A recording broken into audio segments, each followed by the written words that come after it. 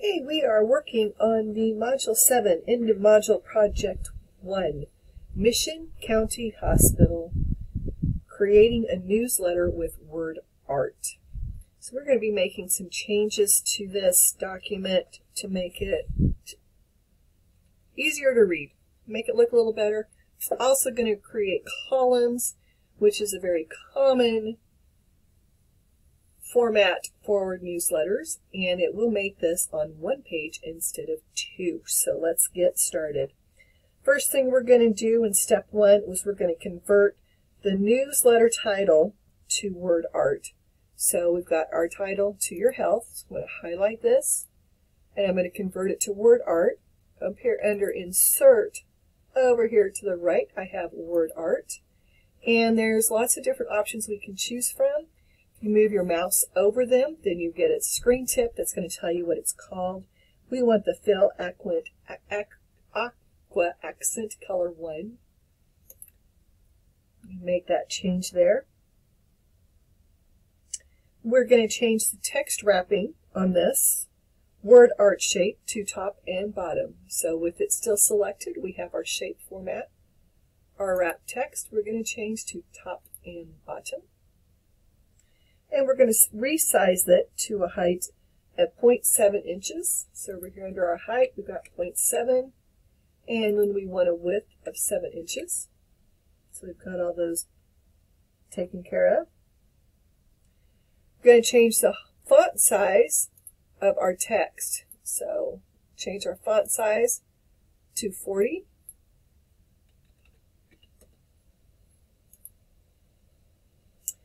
Then we are going to change the text fill color to a gradient.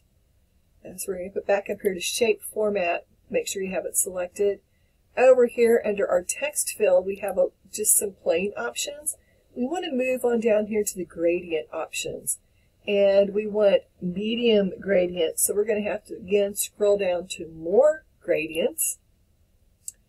We're going to get a little box that pops up here on our right, little navigation pane. Lots of different things we can do with our shape. A lot of these same objects are up here at the top as well, so you can do things in a couple of different areas in Word. We want the gradient fill.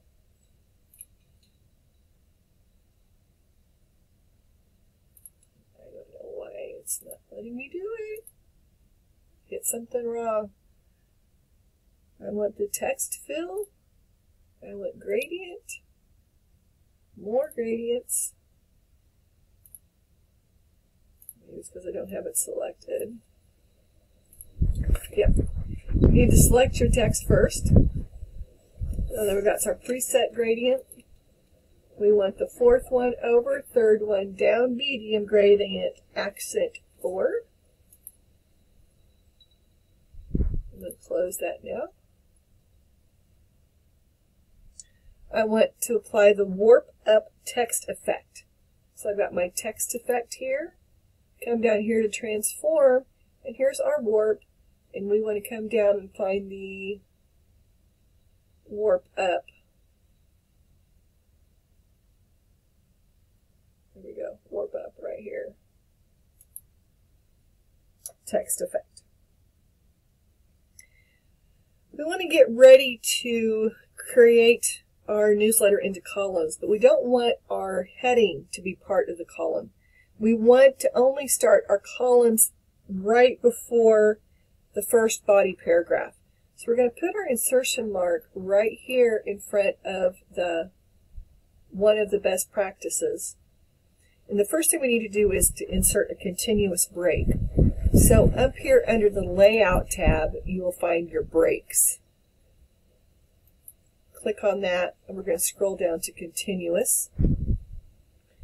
And now we want to format the column after this to 2 columns. So we'll click up here on Columns and make it 2. And so you can see everything now is on one page, and we are in 2 columns. Well, we want to do something a little different to the columns. We want the columns to be 3.3 inches wide. So up here under the columns, we're going to come down here to More Columns. This is going to give us opportunity to make some changes. We want our width to be 3.3. and we want a line in between. Okay, so that's going to change the width of our columns. It's also going to put a line between our columns. Okay, so now we've got a line, and this line is actually in what is referred to as the gutter. The space between two columns is referred to as a gutter. Okay, we've got our picture of this backpack down here. The first thing we want to do is crop it to remove the red lines. So with our picture selected, we have picture format. Come up here to crop, and we're just going to make it just a little bit, just a tad, just to remove those red lines. So now our red lines are gone. We want to rotate the picture about 20 degrees to the right. So up here under rotate, we click on this and more rotate options. And our rotation, we want it to be 20.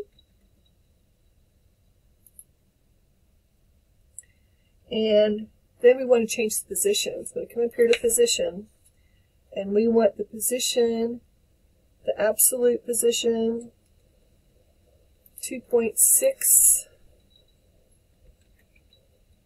to the right of column, and an absolute position of 0.25 below the paragraph.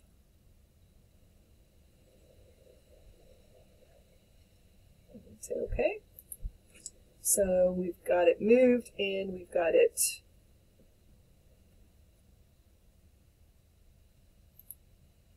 angled a little bit. So it just looks a little bit better in our document. Okay, we have a text box over here. We want to put some information in. So we are going to copy the text from one of our support files. So I'm going to come back here, and I want the support file with breakfast, and I want to copy this text here. I'm going to highlight it and copy. Go back to my text box, and I'm going to paste. And I want to use the destination theme, so I'm going to use this first paste option to do it.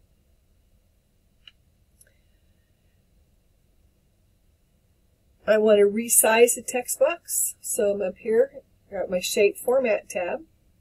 I want the height of my text box to be 1.6. And then I'm going to move it down to the bottom of my second column.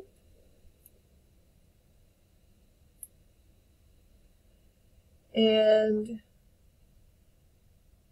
then it says, move the anchor of the text box to the body paragraph, be prepared out the door. So,